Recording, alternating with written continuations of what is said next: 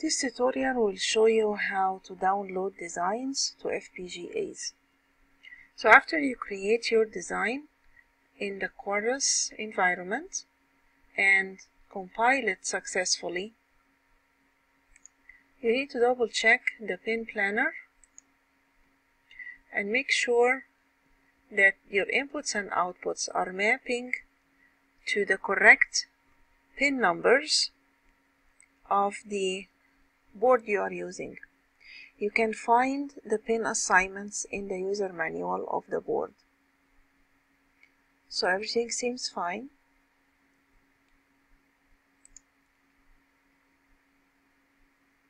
We go here to program device and make sure that you have the board showing at the USB port. Of course, you have to connect the board to your USB port and also connect it to the power. Make sure the mode is JTAG, and then you need to add device.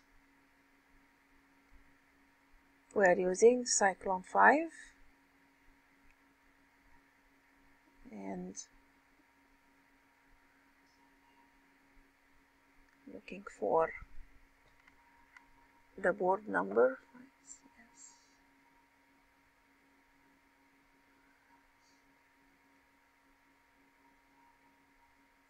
Here. So make sure it's checked. And then OK. And then we need to add files.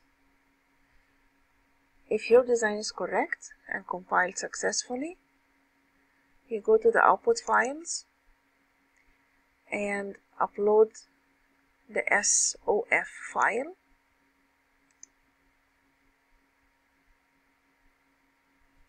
And then you hit start. It's showing the progress that it is downloading to the FPGA. And it has been downloaded successfully.